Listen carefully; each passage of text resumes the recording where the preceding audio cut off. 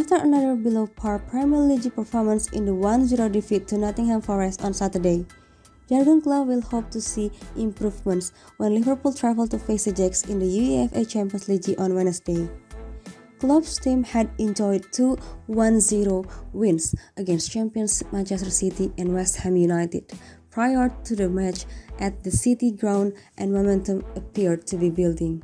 Their erratic form came back to haunt them once again, however, with former player Taiwo Awoniyi's 55th minute goal the difference between the two teams.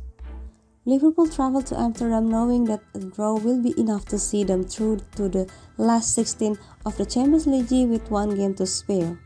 They will need to check on the fitness of a number of key players again as Klopp continues to deal with the injury crisis that has engulfed the club since the start of the season.